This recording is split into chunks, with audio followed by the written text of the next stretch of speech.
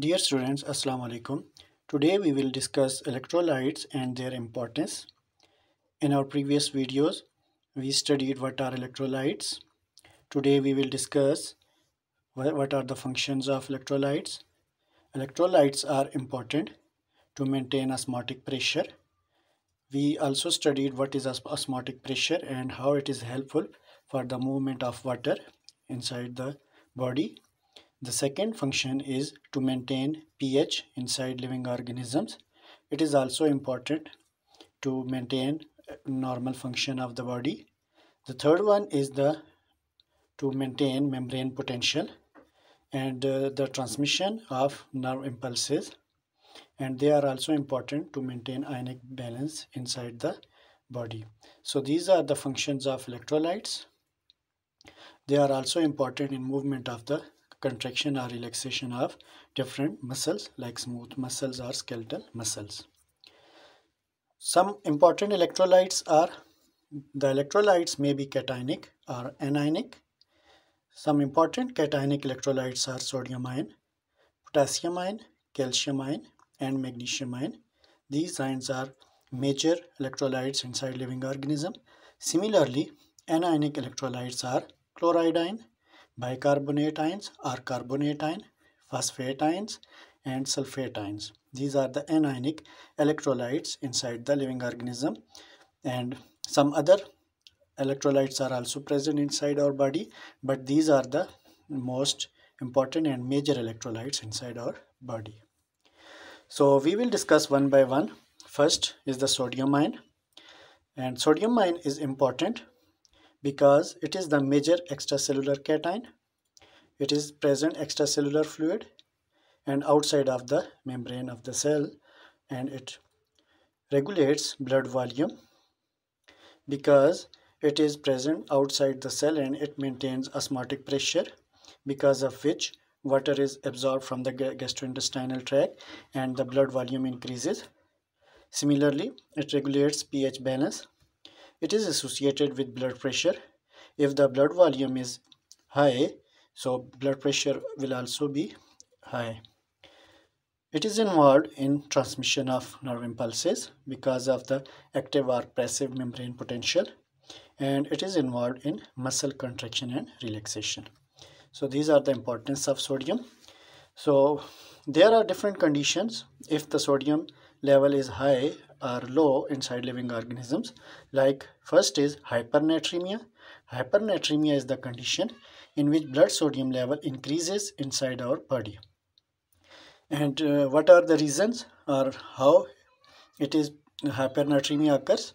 Because of some kidney diseases, because of congestive heart failure, or high intake of sodium, or high intake of sodium salts in our diet.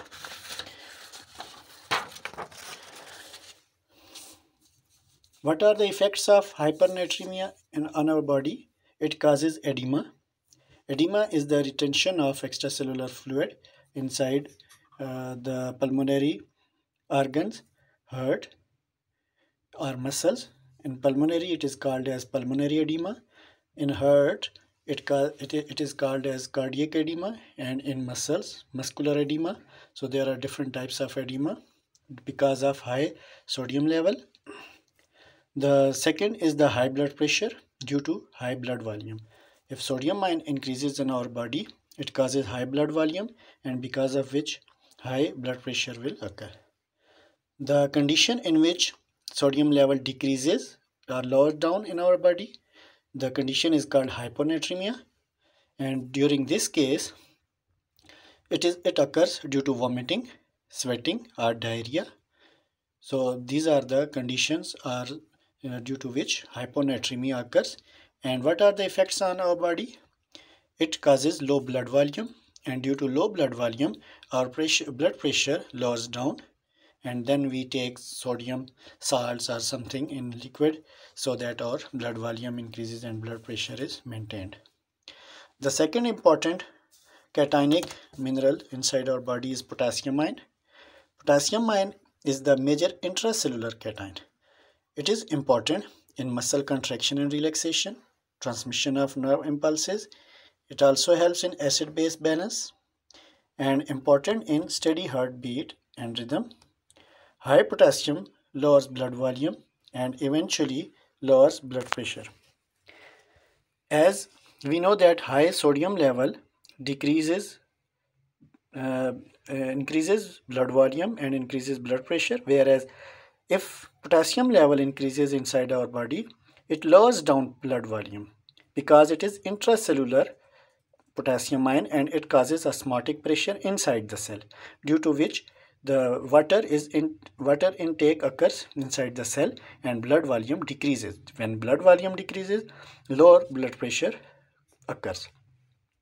Similarly, there are two conditions because of the high level of potassium or low level.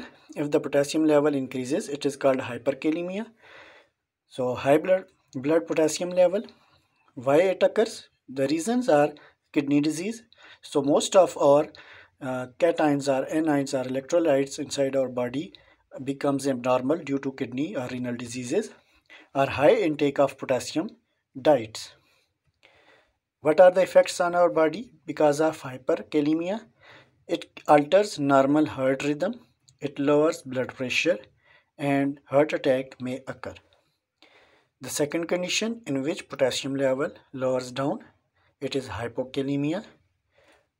It is the low blood potassium level. What are the reasons for lower blood potassium level? It is because of kidney diseases, diuretic medication. Diuretic medications are those medicine which causes more urination, like heart diseases. During heart disease, we take medicines or diuretic medicines. Kidney diseases and metabolic and diabetic acidosis. In our future videos, we will discuss what is metabolic or diabetic acidosis or alkalosis. What are the effects on our body? It causes irregular heartbeat, it increases blood pressure, it increases muscle weakness and muscle cramps. So muscle cramps also occurs due to low potassium level inside our body. If our potassium level is maintained, our muscles cramp can be weakened. So the next is the chloride ion. Chloride ion is the major anion outside the cell. So it is the major extracellular anion. It is the component of hydrochloric acid inside our stomach. It assists in immune system. 3 gram chloride per day is the recommended daily allowance, which it may be almost it is 1 teaspoon, and it is the recommended daily allowance RDA by the approved by the FDA, Food and Drug Administration, USA. High intake of the chloride causes hypertension. Chloride less can occur due to vomiting or diarrhea. When chloride loss occur, it can be occur because of vomiting or diarrhea, like sodium ion decreases because of diarrhea or vomiting. Another important anion inside our body is phosphate ion, or it may be in the form of phosphorus. So it is major intracellular anion. It regulates body fluid. It is critical in bone formation. 85% of the bones are made up of phosphorus in P4 form. Part of the phospholipid bilayer. We studied in our biochemistry lecture, cell membrane or cell structure, that in phospholipid bilayer, fatty acids are esterified with phosphate group and also present in monolayer membranes. It is present in lipoproteins like low density lipoproteins and high density lipoproteins.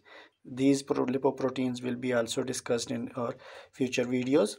It is present in DNA, RNA and ATP. In DNA or RNA, it is present as phosphodiester linkage. High level can occur due to kidney disorders, and high level causes convulsions and muscle spasm. So muscle spasm and convulsions can occur because of high level of phosphorus. So in summary, We studied a lot of electrolytes, but the major electrolytes we studied are sodium, calcium, chloride, potassium and phosphate. So sodium and chloride are the major extracellular electrolytes, while potassium and phosphate are the major intracellular electrolytes. So thanks for watching my video.